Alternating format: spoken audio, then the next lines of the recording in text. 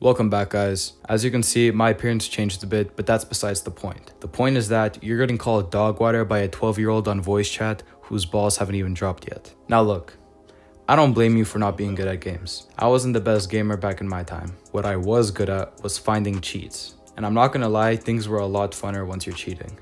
So today I'm gonna show you guys how to hack games. So the first thing you guys wanna do is open up your web browser and go to cheatengine.org. And on their website, in the left menu, you wanna click on downloads and download whatever version is up here. By the way, it gets detected as a virus, so you wanna disable it temporarily for this. Once you have it saved, you wanna run it. And it'll give you the normal setup stuff. But in the beginning here, it's gonna give you these kind of ads. Yeah, you'll see right here. So this isn't actually part of their policy. These are just ads. And if you do accept, it's gonna download, what is this? Rav VPN. And I'm guessing you don't want that, so decline. AVG, I think I'll pass on that, so decline. Just make sure to pay attention on that part because they just, sneak in a few things. Not sketchy at all. Now, once you click finish, Cheat Engine should open up. And no, I don't need the tutorial. I'm a pro hacker. Now, once you have Cheat Engine open, you wanna run the game that you wanna cheat on. So for my example, I'm gonna be using Assault Cube. Okay, so I'm loaded into Assault Cube, and the first thing that you want to do is select the process.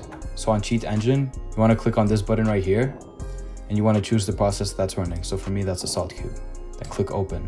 Now how this works is that it scans values on the game until it finds the correct hex address, and then from there you can edit it and change it to whatever you want. So I'll explain that. So as an example, you can see my ammo is at 20 right now.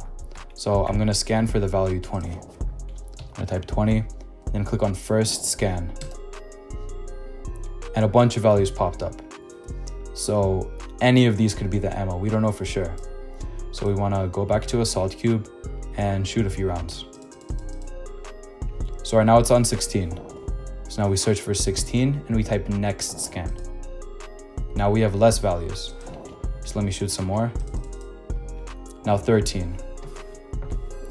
And if we search for 13, it's only left for 2 values. Now you can just try both of these out. So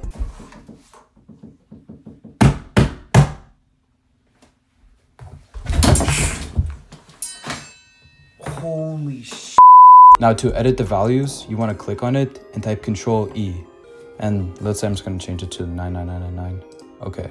And as you can see, the value is now changed to 99999. So yeah, it's pretty cool how you can just find the values, change them, and it'll actually work. So like now I literally, I can give myself unlimited ammo. Now ammo is cool and all, but let's try something a bit more interesting. Okay, so I'm loaded into a game right now. And now I want to try changing the health. So right now I'm at 100 health.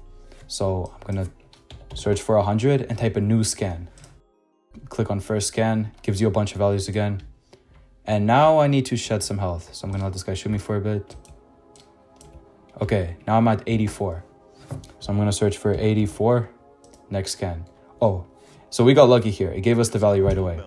So Control E, give it some number and press OK. And now as you can see, we have a lot of HP. So anyone who tries to shoot us, yeah, it does damage, but we have unlimited health. And now I want to give you guys the biggest cheat code by far. This one's absolutely insane. So you want to open up command prompt. So now you want to type this command and in the quotes, replace the name of the game that you're playing. So I'm going to run this. And now back in Assault Cube, whenever I press E, I'm literally going to have crazy God mode. So I pressed E. And now, as you can see, I've escaped the matrix. I can go behind anyone,